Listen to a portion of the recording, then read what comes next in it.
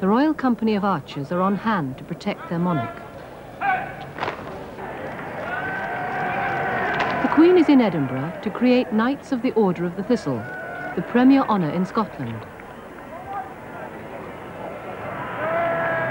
The old order was re-established in 1703, at a time when the monarchy bribed Scotland's nobility to give up their country's independence. There was a good deal of rather unattractive, not rather, but very unattractive, bribery and corruption, not only of the peerage, but all the way up and down.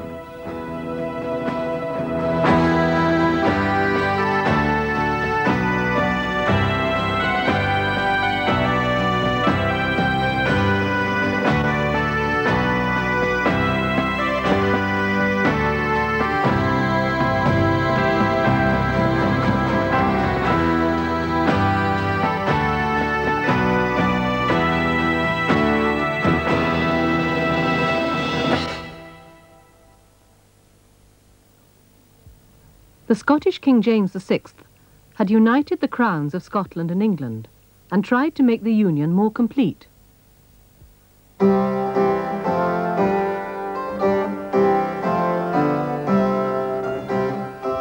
He had designs for a new British flag drawn up, but his scheme to unite the parliaments of his two kingdoms was shelved. The lack of royal heirs, however, raised the matter of political union again in the 1680s. King William of Orange and his wife Mary were childless.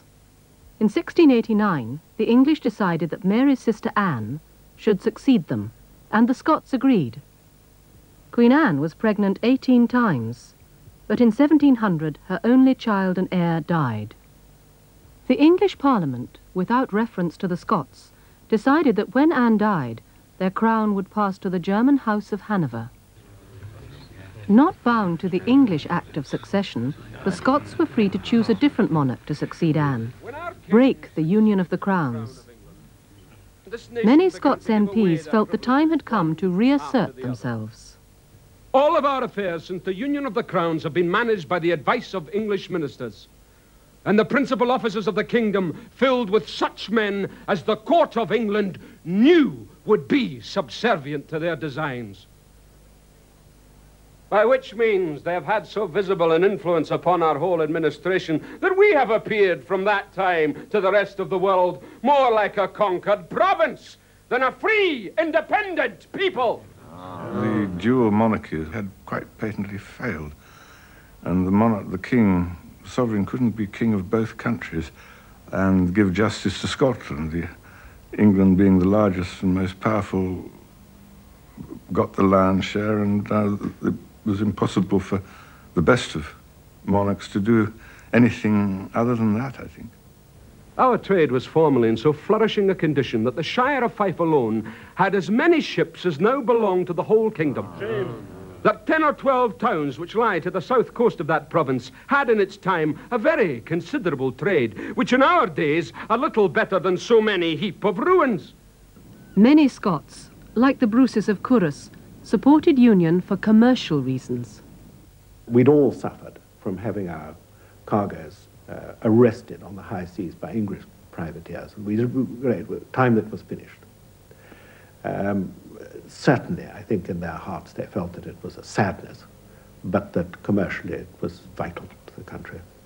Upon the union of the crowns, not only all this went to decay, but our money was spent in England and not among ourselves. The furniture for our houses, the best of our clothes and equipage was bought at London. And though particular persons of the Scots nation had many great and profitable places at court, to the high displeasure of the English, yet that was no advantage to our country, which was totally neglected, like a farm managed by servants, and not under the eye of the master. Scotland's economic state prior to the Union was deplorable by any standards, and it was generally considered to be either the poorest country in Europe or the second poorest. There were some people who thought that Galicia in Poland was poorer, but they were a long way away, and who knows if they were right or not.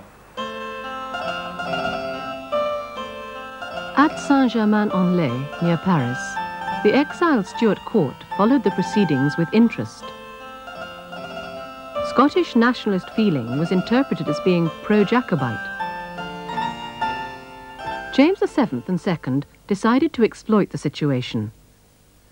Chosen to act for him in Scotland was Simon Fraser, who had usurped the chief of Clan Fraser, Lord Lovat. Lord Lovat was described in certain history books as a man of contracted understanding. In other words, he was a rather simple fellow, and Simon Fraser of Beaufort, who was just plain Simon Fraser, ingratiated himself with Lord Lovat and went around with him, and gradually got him to believe that he was his right-hand man, and even worse than that, he gradually persuaded him to make over the estate. When Lord Lovat's daughter objected to the family intruder, Simon Fraser tried to marry her. She refused. So what did old Simon do then? He went off and grabbed the mother, and she was practically raped and married by force and thrown into bed with pipers drowning her cries. And he was outlawed for that and had to fly to France. Queen Anne never took Lovat's Jacobite plot seriously, but stepped up pressure to get the Scots to accept the Hanoverian succession. She instructed her commissioner to the Scots Parliament. As to such of them as you cannot prevail with to concur, you are to endeavour at least to soften them in their opposition, or to get them to be absent. The Scots were not to be easily persuaded, and royal talk of union meant federation, a loose arrangement. This is the only just and rational kind of union. All other coalitions are but the unjust subjection of one people to another.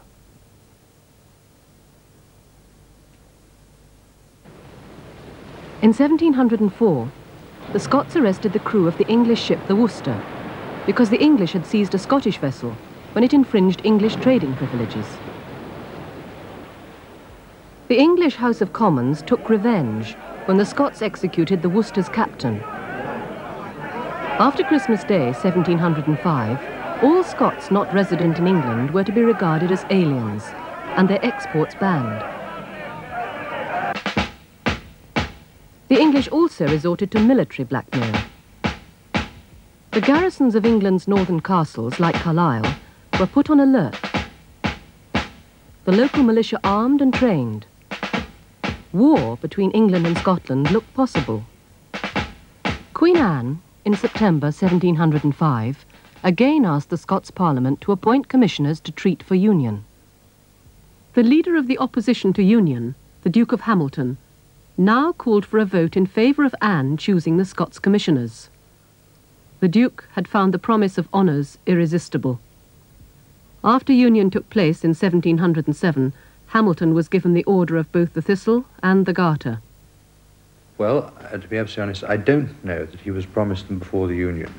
I do know that he received them afterwards. What is absolutely clear is that while many prominent Scots who voted for the union received very large bribes indeed from England. The Campbell Duke of Argyll demanded he be made a Major General. His request granted, he supported union with England. When James Douglas, 2nd Duke of Queensberry, died, he had won an English dukedom for his family, and with it an annual pension. He had also received £12,000 of the £20,000 Queen Anne secretly paid out to the Scots nobility. One of the few who did not receive a penny was Lord Rosebery. Some authorities say that it was purely for back salaries, which were due to officers of the Crown in Scotland who had not been paid for some time. The people of the other political parties said it was bribes, and he pays your money and he takes your choice.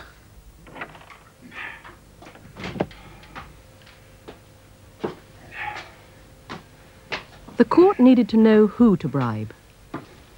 Daniel Defoe was sent north to Scotland in October 1706.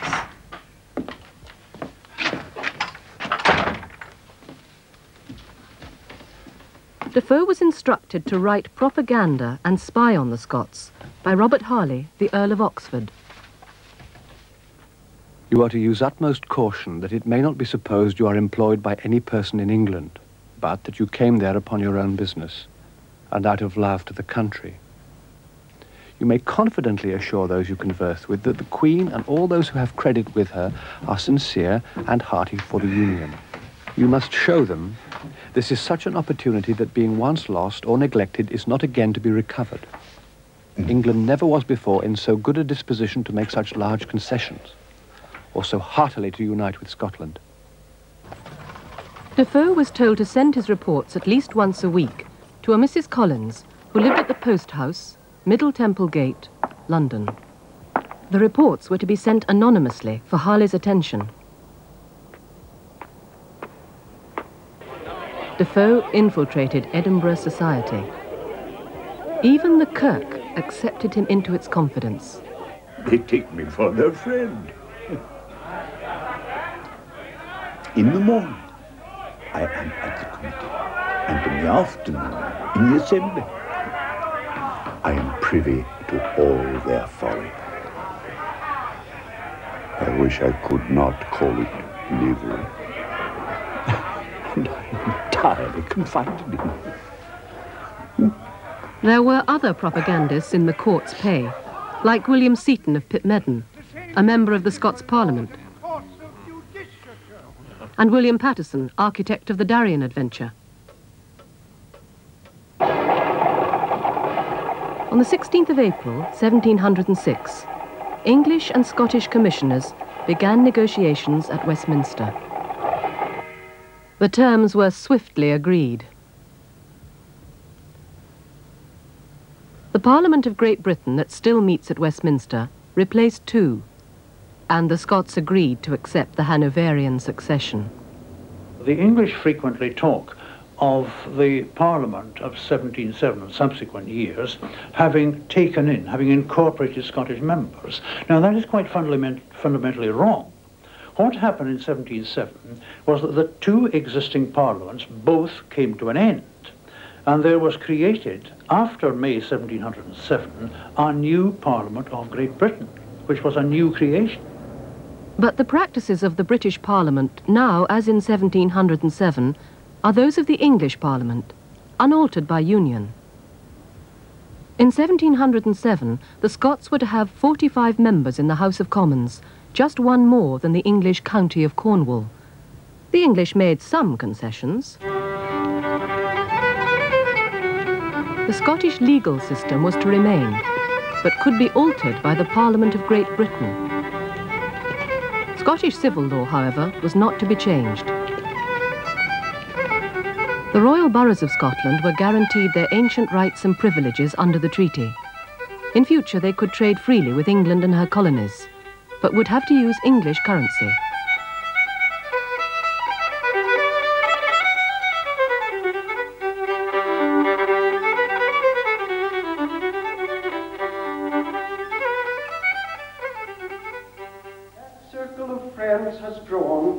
The Church of Scotland and the Scottish education system that it nurtured were also guaranteed by the treaty.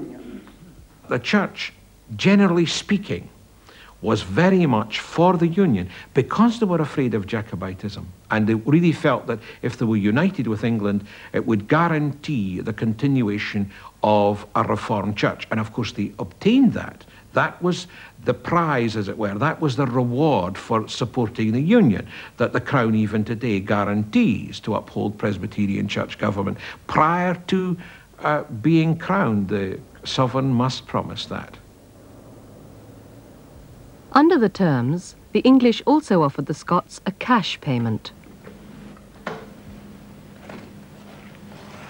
At the time of the Act of Union, England had a fairly enormous national debt, whereas the Scottish national debt was very, very small, and it was felt unfair that future Scottish taxpayers should have to pay a share of this national debt, so that this sum was paid to Scotland, being calculated as being a sum which would recompense them for the extra national debts that they were taking on. The equivalent, as the sum was called, amounted to £398,085, 10 shillings. If you want to a quick description of the equivalent. It was the price for which England bought Scotland. And the reason I say that is that there were all sorts of negotiations on it, but one of the conditions which the English commissioners were absolutely firm on was that the Company of Scotland must be wound up. And they offered, in return for this, to pay out of the equivalent, to pay the shareholders in the Company of Scotland the full amount of their shareholding in the company plus 5% interest, which was a very generous offer. I think it was one of the reasons why they were ready to look at the Act of Union, because the English said, we'll give you what was called the equivalent, which was to take care of some of the losses. It was an overt bribe, but it must have been very effective. I can't say that even I would have necessarily been able to resist it between family bankruptcy and family solvency. It must have come to in a lot of cases. When the Scots people learnt of the terms, there was uproar.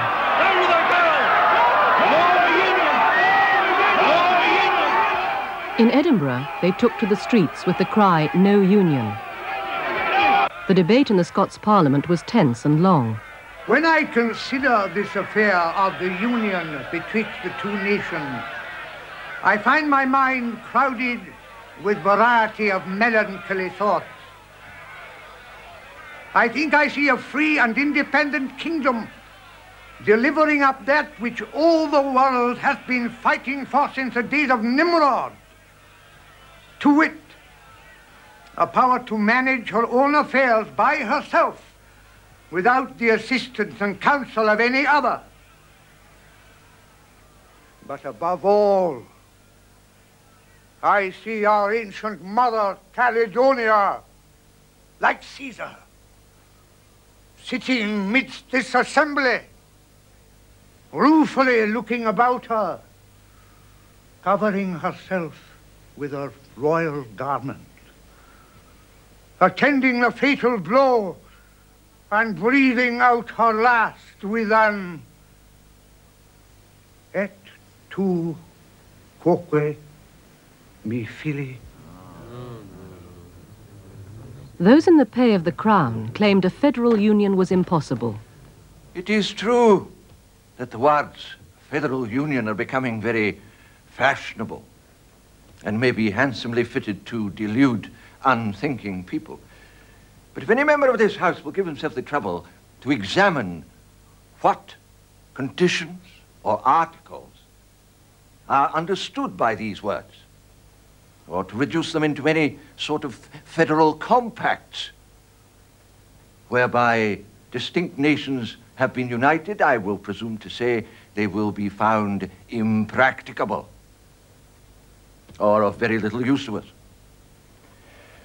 But to put that matter in a clear light, these queries ought to be duly examined, whether a federal union be practicable betwixt two nations accustomed to monarchical government, whether the English will accept a federal union, supposing it to be for the true interest of both nations, whether any federal compact betwixt Scotland and England is sufficient to secure the peace of this island or fortify it against the intrigues and invasions of its foreign enemies, and whether England, in prudence, ought to communicate its trade and protection to this nation till both kingdoms are incorporated into one.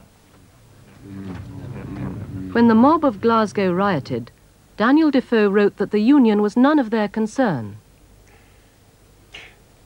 As to all the rest of the Scottish people who have no right to elect representatives, I affirm, and I think the nature of the thing demonstrates it, that they have no right to direct those whom they had no part in constituting.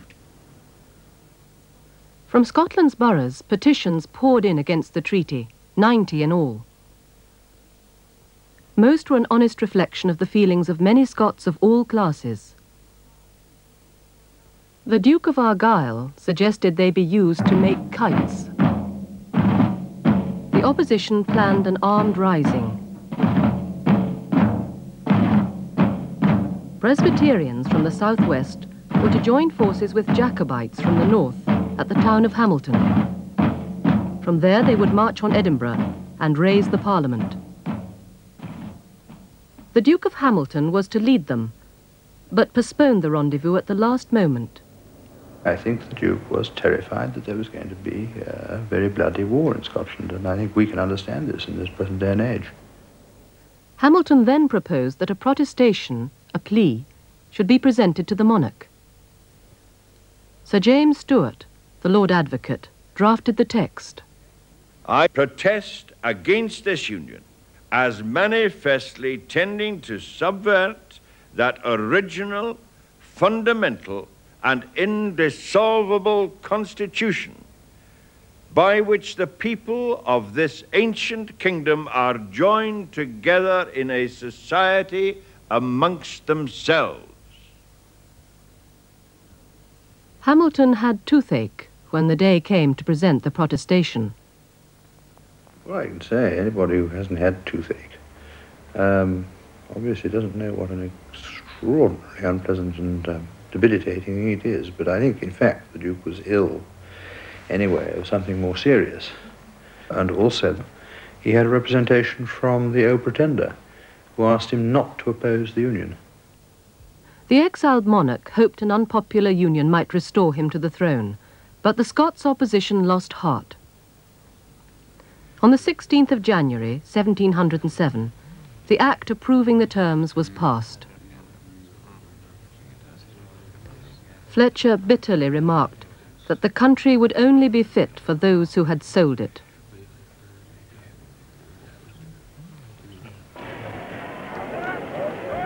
Crowns and parliaments have remained united, despite the fact that many Scots had their fears realised, like the Earl of Errol, Lord High Constable of Scotland.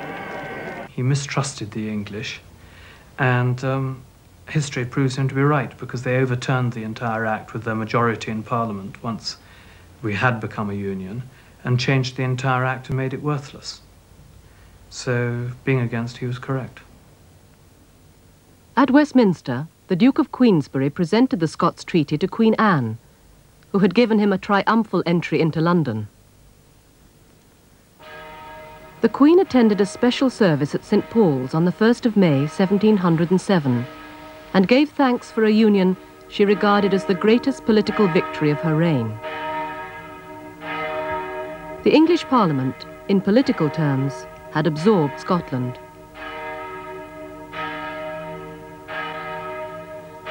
In 1707, it was a patrician bargain, a deal done by two ruling classes, with little regard for the mood of the Scottish people. On that first day of union, church bells rang out in Edinburgh too. They played a different tune. How Can I Be Sad Upon My Wedding Day? A lament for independence lost.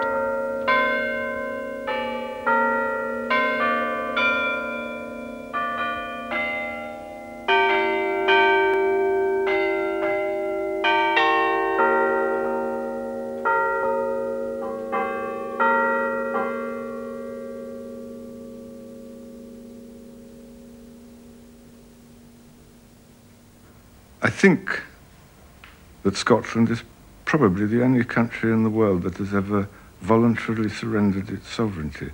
It was a most extraordinary thing to do, in many ways a tragic thing to do, but I don't blame the people who supported the Union, because I can see that it was very difficult for them to decide what to do if they didn't.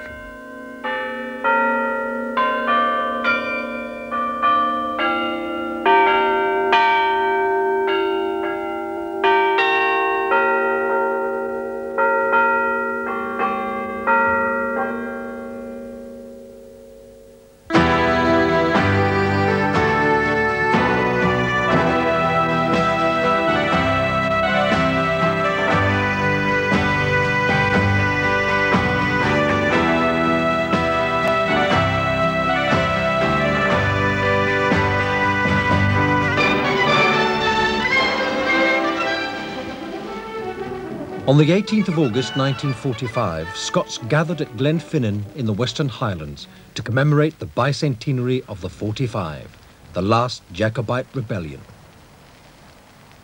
Lord George Murray, Duke of Atholl, addressed the crowd. I wear in my bonnet the actual cockade which Lord George Murray wore during the 45.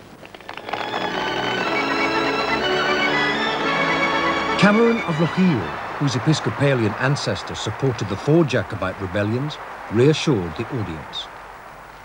I would like to point out that this is no seditious movement, as some people have been kind enough to suggest. Because nowhere in the British Empire could you find more loyal subjects of His present Majesty, King George VI, than in the Highlands of Scotland.